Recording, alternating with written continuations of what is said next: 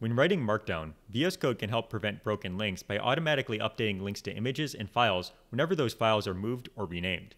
Now this feature is off by default, but I've turned it on here, and you can see that I currently am linking to a file called cat here, and if I move the file cat under images, so I'll say move, VS Code is now prompting me and saying, would I like to update links for this? I'll say yes, and now the link has automatically been updated to point into the images directory instead. The same if I went and renamed this file over here. So let's go and rename contributing to something else. So I'll just go and say rename and say contrib.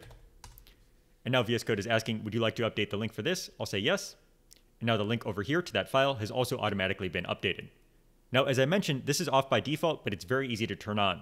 To do so, just open up your settings with Control comma or Command comma on Mac and search for Markdown link update.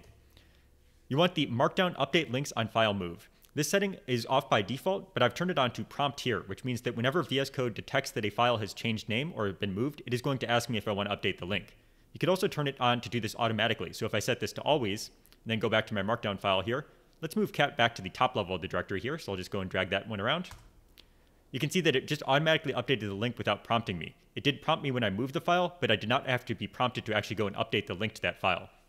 This setting can be a great time saver when working on documentation in VS Code. So that's how VS Code can automatically update links in Markdown whenever files are moved or renamed.